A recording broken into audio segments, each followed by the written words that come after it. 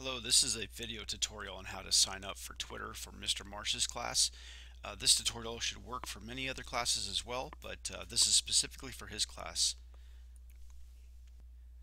So obviously the first thing you'll do is go to twitter.com and click on the new to Twitter sign up form. So after you click on the new to Twitter sign up form, you're going to put your first and last name. Then you'll put your school email, for instance, first.lastname@stu.jefferson.kyschools.us, and then the password you're going to put in your school password as well. Alright, now for your username, you're going to use your first initial and then your last name and then the period you have Mr. Marsh's class.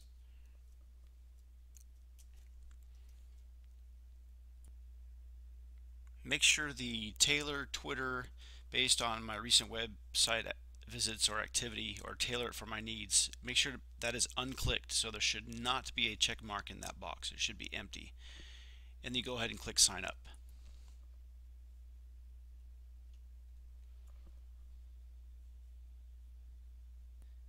At this point, it's going to ask you to follow a bunch of celebrities, and that's not what the account is for.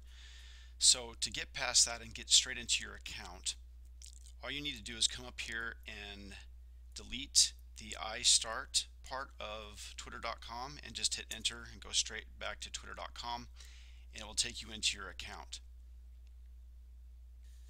Alright, so now we're in your account, or in our account, and it's time to start building our professional learning organization. And to do that, we're going to come up to the Twitter search bar. I'm going to search for BHS Chemistry. Oops, typed it wrong. BHS Chemistry.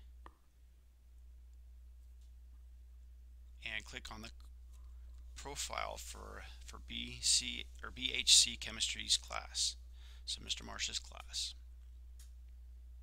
Now once you see Mr. Marsh's smiling face, you're going to click on over here on the right side, click the follow button.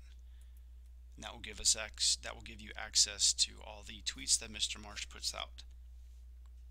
So then you'll repeat the steps and search out a couple other accounts. BHS Bruins for the school account, and then follow that as well.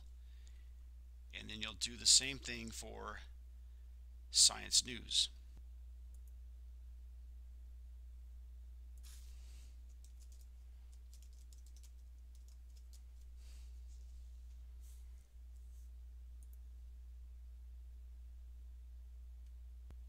Science News and follow.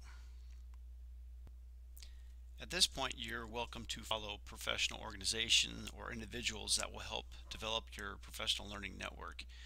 However, be aware of following celebrities. They will clog your timeline, and nobody cares what they had for breakfast.